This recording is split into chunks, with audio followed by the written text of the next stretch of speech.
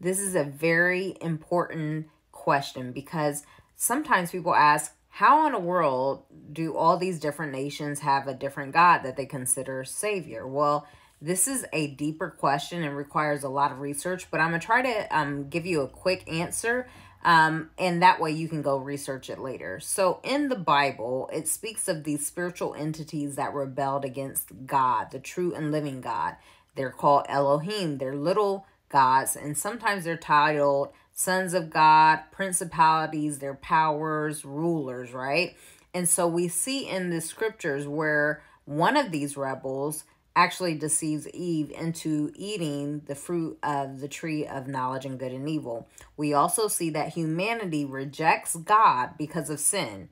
And so God actually literally gives humanity over to a group of Elohim, little gods, to manage or take oversight of nations and groups of people. This is recorded in the incident of the Tower of Babel. So they all had the same language, and they were building a tower to heaven in a rebellious spirit against the Creator God. God disseminates them, changes their language, and now they're governed by spiritual entities over each and every nation. And this is how every nation has a separate God that they serve. Now, these Elohim were supposed to be literally teaching mankind to worship the true and living God, but they became rebels themselves, and they wanted to receive the glory from humanity and worship from humanity. And so every nation had their own separate gods, and this is where you can go into the scriptures and you see where, David is bringing the Ark of the Covenant, and they're fighting against different groups of people, and they're talking about the different groups of people and the gods that they serve, and the Ark of the Covenant and Yahweh basically destroying their gods. You also see where Daniel is praying, and an angel comes and appears to him and says, "Hey, Daniel, God heard your prayer," but the prince of, Persia was holding us up. You see in these scriptures that there's principalities who are govern different nations and people, okay? And so basically, everybody had a different little God that they are serving. But God had his own portion of people that he set aside. He called Abraham out of the group of humanity, and he set him aside, and he tested him to see if his faith was there.